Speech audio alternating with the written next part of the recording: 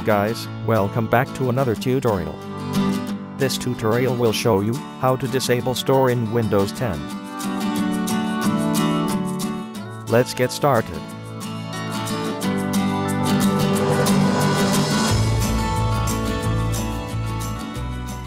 Open PowerShell as administrator.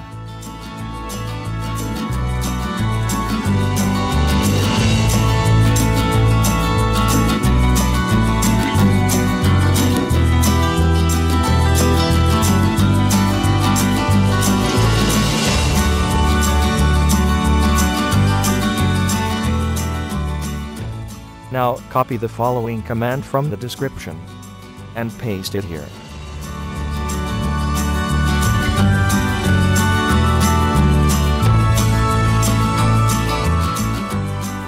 Press enter.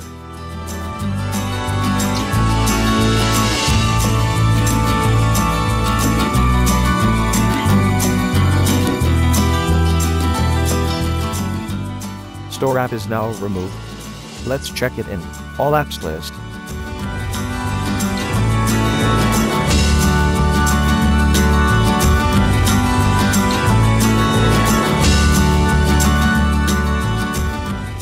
So, Store app is now completely removed. Thanks for watching this tutorial. And subscribe for more Windows 10 tutorials.